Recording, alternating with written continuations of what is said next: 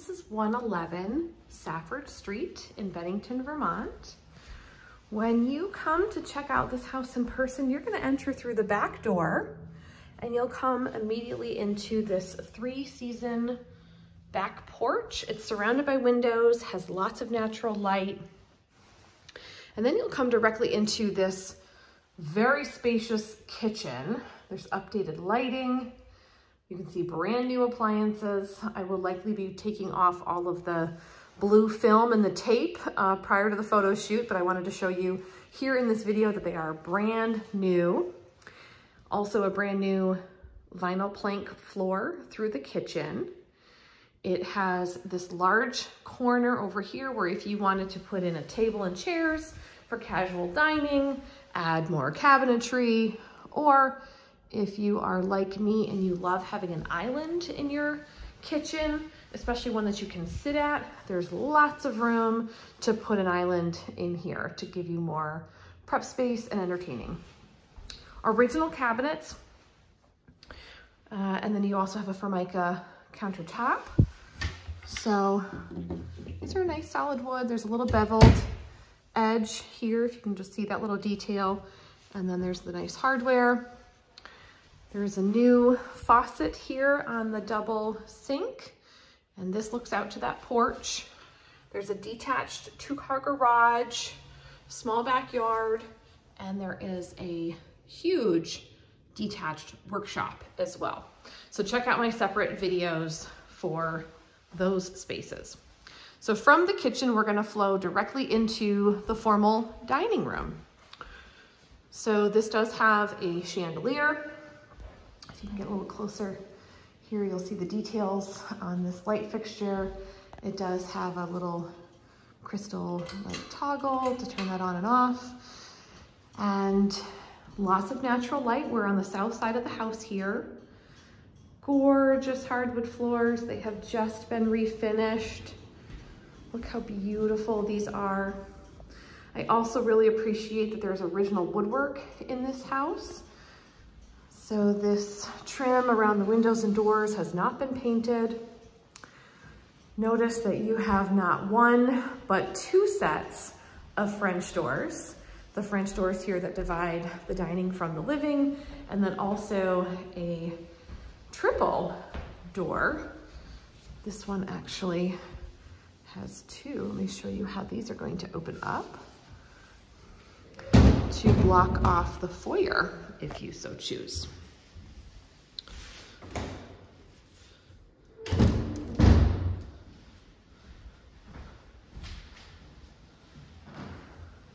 Really spectacular original details, beautifully preserved for the next generation. So in the living room, again on the south side, so lots of natural light flows through here. Also from the living room and the dining room, we have the view out to the river.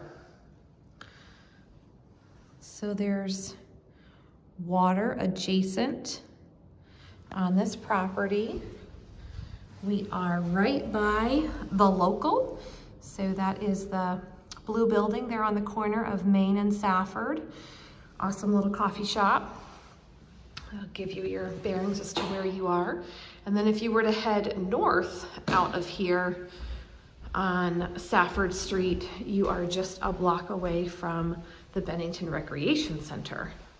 So the rec center is down Coolidge right there. There is a large covered porch out front. There's steps down to the sidewalk. This is the foyer. It also has an old-fashioned light fixture. I think they call those a Tiffany light. And there's another here in the living room, which has a fan as well as the overhead light. So really beautiful, spacious public rooms here on the first floor. There is also a powder room. So I just did a full circle. It's labeled, so you know it's not a closet. Very charming. Again, there's an older light fixture in here. Fun detail, I've actually never seen a medicine cabinet that is on a slider like this. Instead of it opening up, it slides open. So cool details with these shelving brackets, little pedestal sink. The new floor from the kitchen also flows here through the bathroom. So there's a new sink, new toilet.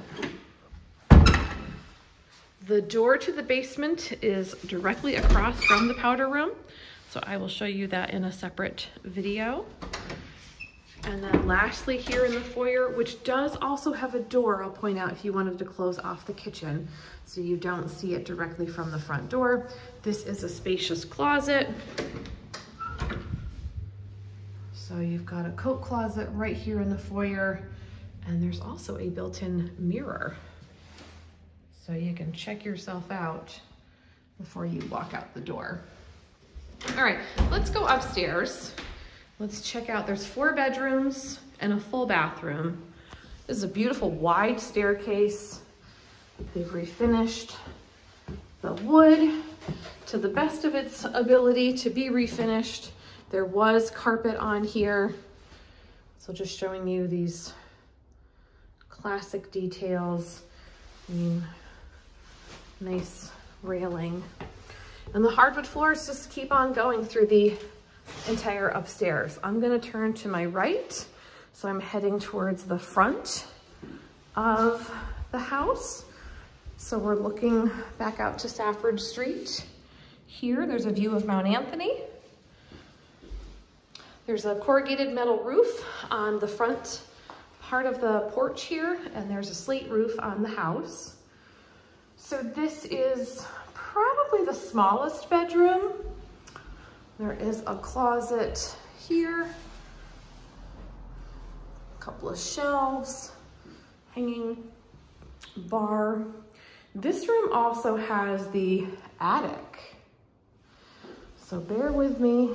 I gotta slip off my shoes so my feet stay clean. Here we go.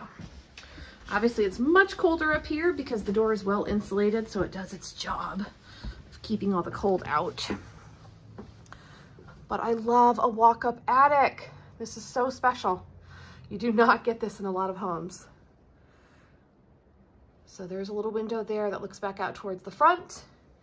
There is the chimney for the boiler.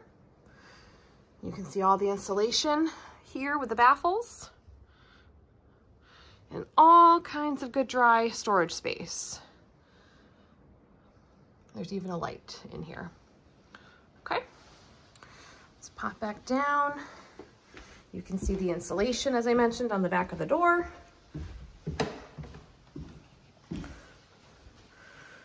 All right, that was bedroom number 1 with the attic. The other bedroom in the front of the house, bedroom number 2. Best view of the mountain right there, holy. You can also see a church steeple for the Baptist church.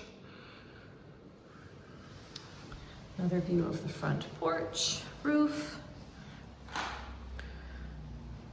There's no overhead lighting in the upstairs bedrooms, but again, you've got the original hardwood floors that have been beautifully refinished. The original woodwork, not painted. The windows are older, probably the original single pane windows. They do have storms on them. I don't think you can really catch that in the video, but this is the inside window. It's just dirty. There is also a storm window on the outside. I can't swear that every window has one. Like for example, this one here does not have one. No storm here, but there is a storm on that one, okay? So you might want to budget for replacing windows over time. Closet in this front bedroom actually has a double hanging bar, and there's also a light in this closet, which is actually connected to the switch. All right, let's stop here at the top of the stairs. We've got the staircase right there. The bathroom is directly across from the top of the stairs. This is the one full bathroom in the house. They have painted the vanity. There's wainscoting on the walls, tile floor, new toilet. There's some custom shelving around the drain pipes. Those are actually probably more of a vent pipe. There is a window here, also looking out to the river. There's a little radiator tucked in the corner behind the tub shower. So you do have a almond bisque colored tub. It is very low, very easy to step over. This is an older, solid model here. And then there is a surround and a matching kind of tan color shower head, bath tub valves. And then there is the vanity. It does have storage. Okay.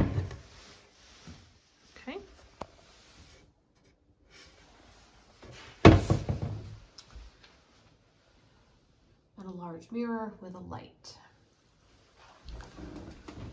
Okay, 2 more bedrooms in the back. I'm gonna go to my right. So this is the one right next to the bathroom. We are on the southeastern corner here. So we're back looking at the river.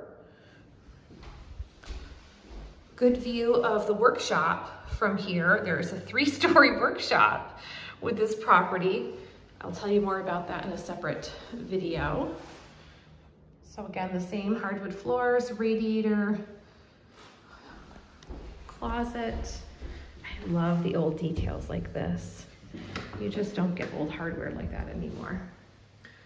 So another simple closet. The floor goes throughout. There is a linen closet here in the hallway on a diagonal, so you can fit some bedding and some towels in here. And then the 4th and final bedroom.